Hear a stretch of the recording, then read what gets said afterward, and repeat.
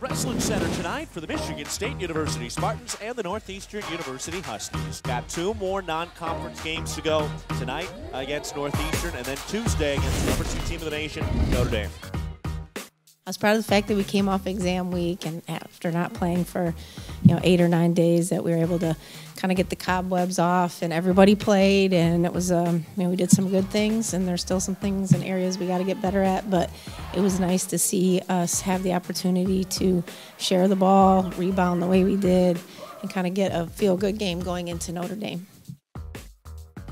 Our last game, Rhode Island, before our little break was really good, and we were kind of hoping to pick up where we left off from there. We had a really good week of practice, and I think we did that, just kept getting better, and I think we've just done a really good job defensively getting better that way, and I think just getting everybody incorporated on the offensive end, and everybody's just starting to peak, I think, at the perfect time, so it was great.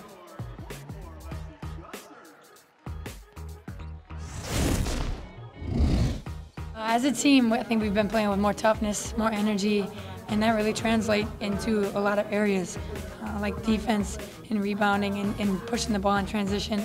Those are the 3 things that I think playing harder does for us, and it translates into more points and less points for the other team. Energy and confidence, really. I mean, we play with a lot of energy and everybody's engaged on offense and defense. We're going to be good. So I know for Notre Dame, we're going to be really excited. It's a great opportunity for our team to play the number 2 team in the country.